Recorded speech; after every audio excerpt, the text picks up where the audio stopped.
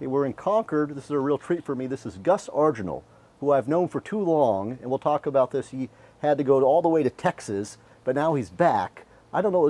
Start with what you do. It says EB on your shirt there. Tell people what you do now, Gus. They should all know already, but if they don't, Cal State East Bay. Yeah. I'm the head basketball coach now there. I've been there since 2013. The summer of 2013 is when I was hired. So we're going into my third year now as a head coach there. Yeah, that's awesome. And then maybe, I guess we got to go all the way back to the start, and we'll pick it up here in a second. Actually, go ahead and pick up what's on the ground there.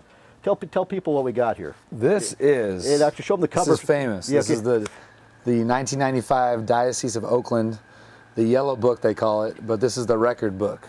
Right. So I think you're trying to put me on the spot here and show me that I was actually an okay player. But no, I'm helping you out with recruiting. This is a recruiting tool right here, but this shows that at one point, my 6th grade year, 1993, I scored 25 points in a playoff game. Right. So this wasn't just some rinky-dink game. This was a big-time game. And but show them who's below you. So you have 25. We had 25 in 1993. For St. Perpetua. For St. Perpetua, a young man by the name of Gary Payton in 1980 had 24, and then Jason Kidd in 1980-something had 21 for St. Pascal. Okay, so you can tell recruits, you can tell everyone, you can tell your kids, in 6th grade, you might have been a better player for one game than Jason Kidd and Gary Payton. I had him for one game. One game, and then that's courtesy of my brother David. And talk about this: who would win when St. Perpetua's of Lafayette played Christ the King in Pleasant Hill?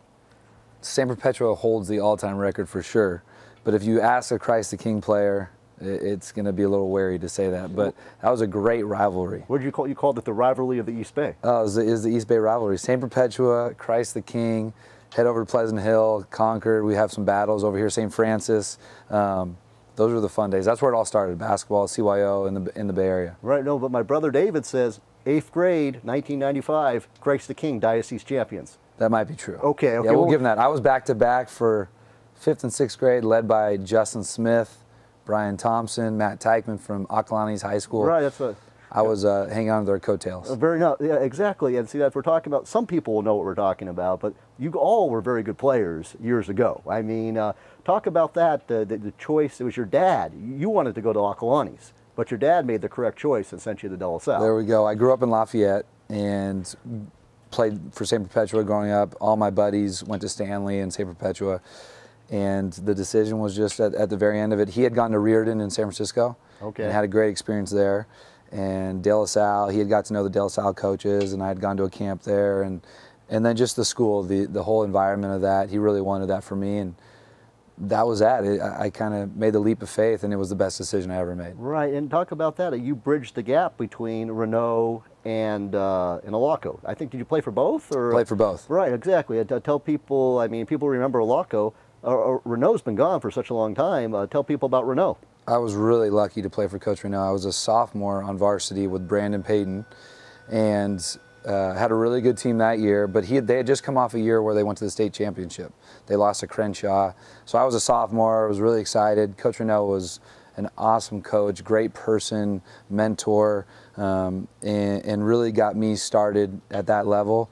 That transition from JV basketball to varsity is a huge one, and he was really good at mentoring me with that. And then I was lucky enough to play for Coach Alaco for the next 2 years, junior and senior year. And I ended up working with Coach Renault at Rice University down the road. Yeah, we'll get that, because you've been all over Texas.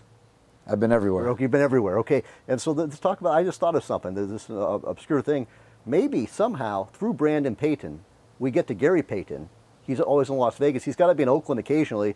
I show him this. And get his response. I mean, St. Lawrence O'Toole, 1980, and see if he remembers. I mean, he would remember that. Okay, absolutely. And whenever you see that book, that's a famous book. If you played CYO basketball, the Diocese record book is everybody knows it. Okay, and then the other guy, maybe somehow to get the kid, because my brother David charted it every year. St. Pascal's, Jason Kidd is a 3rd grader champion, 4th grader champion, 5th grader, all the way to 8th grade. So people think it was St. Joe's. No. He did win a state title at St. Joe's. His first title was at St. Pascal's. CYO. We got it right there. That's where you learn to win, Yeah, absolutely. And for you, I remember, you did score whatever, the 25 points, but you were defense, if I remember. Am I correct, or am I not remembering? Coach Alaco always makes fun of me because I was co-MVP one year of the BVAL. Right. But I only averaged about 4 points or something like that. Right. So it's easy when you have Joe C. and these good players all doing all the hard work, and I just had to play defense and not get scored on too much. So, Right.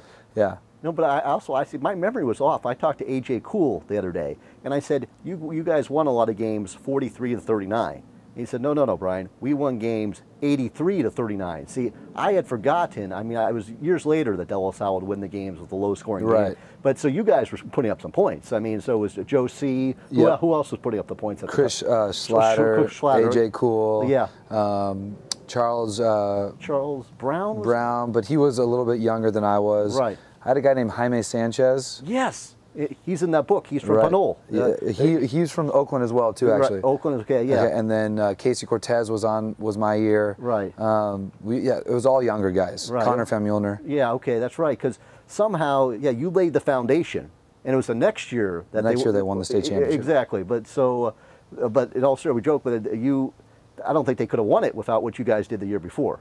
We had a really good group. You know, it was Coach Locko's first year we won maybe 25 games, and then his second year we won 30 games, and then the next year they won the state championship. Right. Joe C hit 2 free throws with I think a second left on the clock, and he's the hero. Exactly, against Clovis West. Exactly. You know, I got a track. He's down in Danville. You have 2 kids. Joe has 3. He does. Yeah. I tried to get him to come to our father-son camp, but he was out of town. But next year we're going to get him over there. Okay, sounds good. No, so it's good. So I'm not the only guy chasing Joe C.